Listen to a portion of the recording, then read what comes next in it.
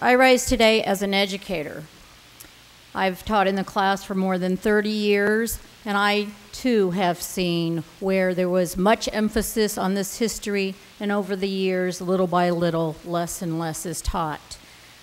When I was here in 2012 and 2013, I was proud to bring up the wife of Leon Layson, and Leon Layson was the youngest member on Schindler's List who lives in my city of Fullerton. He wrote a book that we were able to give to the members at that time, Boy on the Wooden Box. And Boy on the Wooden Box is the story of Leon Layson and his family, his brothers and his sister and his mother, all who passed other than him and his parents. And as he came here to America after living that horror, he came and settled in Huntington Park, where he then became a metal shop teacher. And there are many stories of horror, and with Leon you would never have known what happened because he didn't speak about it.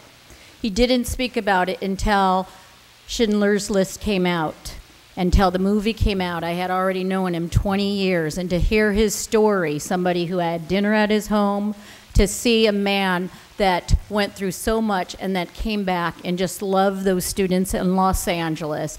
But he met his wife out there, and one of the stories that I love so much, because she came to my classroom to talk to over 100 students in Fullerton just 2 years ago, was that when she met him as a young teacher herself, she went into his metal shop and he was showing the students how to do various metal shop. And later on, he made her a trowel.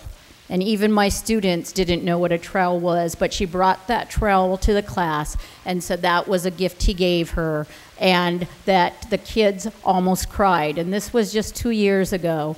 So we continue your legacy, what you went through, by telling the stories and keeping those memories alive. So keep telling your stories, and thank you, survivors.